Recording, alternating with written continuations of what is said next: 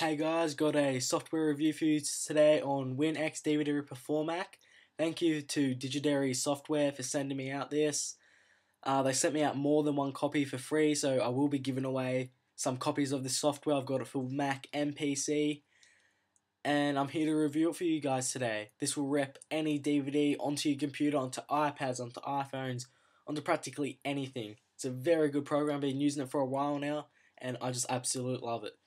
So, as I said, after this video, I'll have another video up on the giveaway on this software. But right now, let's get into a review of the software. As you can see here, I've got the software open here. As you can see down the bottom, it's got copy.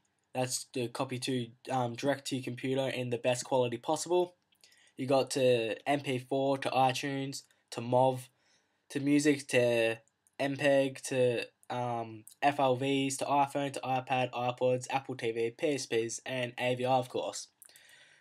There's a few features up here. Path, so you can add a movie that's already on your computer and convert, so that's pretty handy. Or you can go straight from disc. As you see, I haven't got a disc in yet, but that's straight from disc, from a DVD or movie. And then you've got your basic options up here. Change where you want to set your movie output. I'm going to change that right now. I'm going to change it to my desktop. And okay, profiles, just your normal, these are your profiles down here, the iPhone that I just went through. They're your profiles. Okay, so as you see here, I'm going to put in my DVD.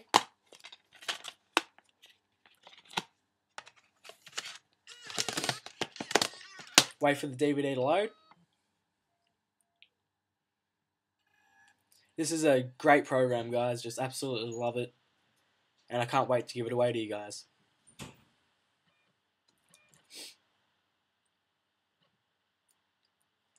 Once your DVD has loaded, you'll see it come up on the desktop. Once it's loaded, you want to hit DVD or disc up the top here. And as you can see, it's here, select disc. Then press OK. As it analyzes your DVD, as you can see, it comes up with a range of titles all the way down to about 19 or so, depending on your DVD, how long it is. As you can see from title information up the top here, you'll see that the first one's an hour and 34 minutes. That would be the main one. You don't need to tick any other ones. As you can see, you can tick more. You just want to tick the first one. Once you've ticked the first one, you want to go into the profile you want to set it as. I'm going to rip mine into an iPod format for my iPod Touch. As you can see, all the quality and all the profiles you can rip it into. I'm going to rip mine into a normal quality by 480 by 320. And of course, as you see, it's got excellent quality. If you press excellent quality, it will take longer to convert, but it will be better quality. I'm just going to go to a normal quality because it's only for my iPod Touch. It's the same for iPhone and everything. You select the same quality. If you're converting it to your laptop, I reckon convert it to the best quality possible. As you can see down the bottom here, CPU cores. I've got a dual core, so I'll be running it at 2. You can force AV sync if you want. I'm not going to. You can run in safe mode. I'm not going to. They're all unticked for me. Leave the audio settings and video quality as they are. Don't touch those. And leave everything as it is. As you can see, output folder again. I'm going to my desktop. After that's all done, all you want to do is hit the big start button. As you can see now, it's ripping the DVD straight from the CD onto my computer. As you can see down the bottom here, it's made a folder where it's going to be dropping the converted iPod formatted movie into there. So this will take a while. I'm not saying it's going to be the quickest thing, but it will take a while. So I'll be back with this video when it's done.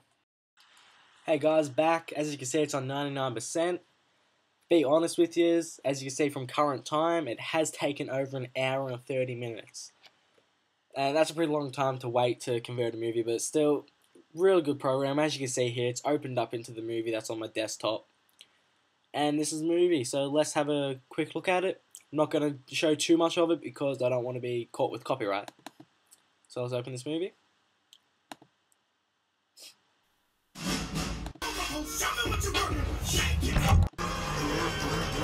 As you can see there, it's alright, it's pretty good quality as well.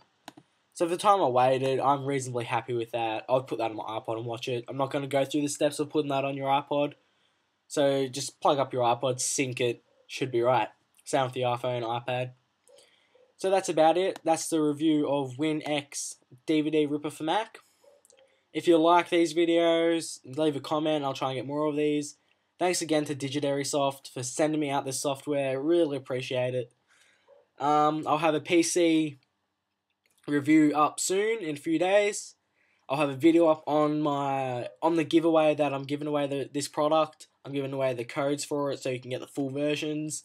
I'll have the link down below to where you can download this software for free, but it will only be a trial. You can buy it for $40. You can download the trial, enter my giveaway, and if you win, I'll send you out the code through email, and you can register with that for the full version. So again, hope you like these videos, and that's about it. Peace.